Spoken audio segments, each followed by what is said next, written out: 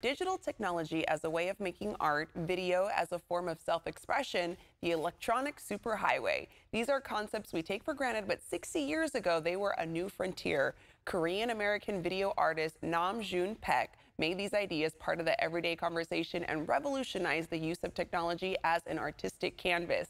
Today, the critically acclaimed Sundance film, June Paik, Moon is the oldest TV, celebrates the man known as the father of video art. Let's welcome its filmmaker, Amanda Kim. Hi, Amanda.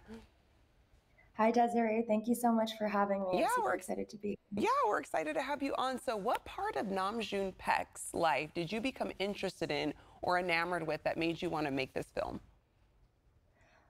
I think it was really, I understood Namjoon was prescient. He had coined the term electronic superhighway, as you had mentioned. But the more research I did, I realized that he was really speaking to contemporary society and the world that we're living in today, and how the internet is a double-edged sword. And he wasn't just a utopian thinker, he was actually a realist. And he understood that these technologies could end up destroying humanity or connecting us and be used to help humanity.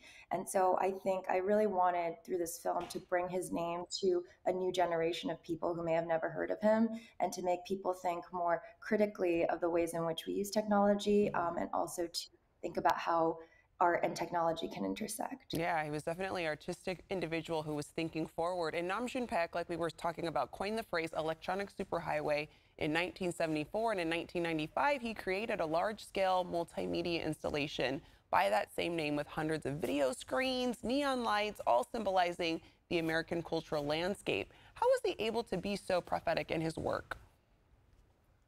One thing that was very interesting to me about Namjoon and going through his writings, which are featured heavily in the film, was that Namjoon was a thinker, and he didn't read things about art per se. He actually read the newspaper. He would read everything he could get his hands on. And people always recall that he would always have a New York Times strapped to him.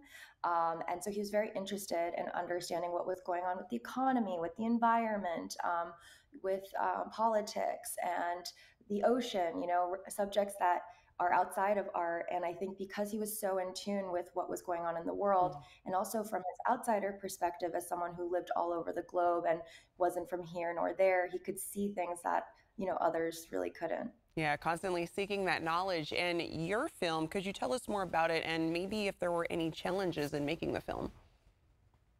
Yeah, for sure. So the film was a 5-year effort, a labor of love, and it's narrated by Stephen Yun, who reads Namjoon's writing so beautifully. Namjoon is quite a private person, so a lot of his most inner thoughts come through his writings.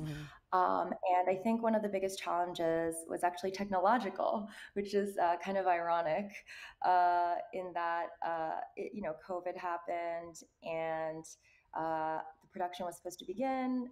We had to come up with really interesting ways of creating this film. We created a contraption where I could film people remotely. I also interviewed a bunch of Zooms just as research, but they ended up making it into the film. So it's a really multimedia experience within the film as well. And then weird ghostly things would happen while we were making the Oh. film.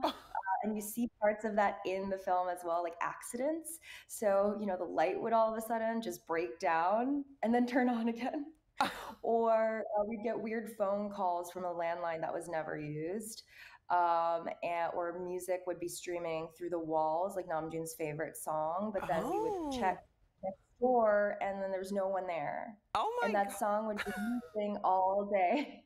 So do you think maybe that was June Paik maybe saying a little hello? I see you making the film. Yeah, that's our theory. The editor was there as a witness because we both were sleep deprived, and we thought, okay, maybe we're hallucinating. And then we looked at each other like, okay, no, Yeah, this is we he's both playing saw this. tricks. Yeah. He's a trickster. So yeah. Okay, that's exciting, scary, but exciting at the same time. And you had mentioned actor Stephen Wen from The Walking Dead and so many other projects also received the Oscar nomination for Best Actor in 2020 for his role in Minari. In your film, he narrates and reads the writings of June Paik. How did that collaboration come about? Yeah, so I mean, honestly, it was a chance happening, which it was something I couldn't even have imagined at the beginning of the process. And he came through the great nephew of Namjoon, Kenzo Digital, who is an executive producer and also an artist. Uh, and he was friends with Steven, and Steven had been a longtime fan of Namjoon's work, and he also really related to the story that I wanted to tell. He was really inspired by Namjoon the person. Namjoon is someone who is, always in this kind of liminal state. There's a dissonance to both his work and his identity. He represents a multiplicity, layered identity of the Asian diaspora that isn't just one thing. It's quite complex, and I never wanted to box him in or frame him in just one very specific way. I wanted to leave it quite open. And I think Steven really resonated with both the story that I wanted to tell and also was a longtime admirer and resonated with Namjoon the person. All right, well, we're excited to check the film out. And Amanda, if I see a light flicker or something, I'm going to think maybe that's Namjoon. But we're excited to watch the movie. June Paik Moon as the Oldest TV is enjoying an incredible film festival run and will be released to the public this fall. You can check out more at greenitchentertainment.com.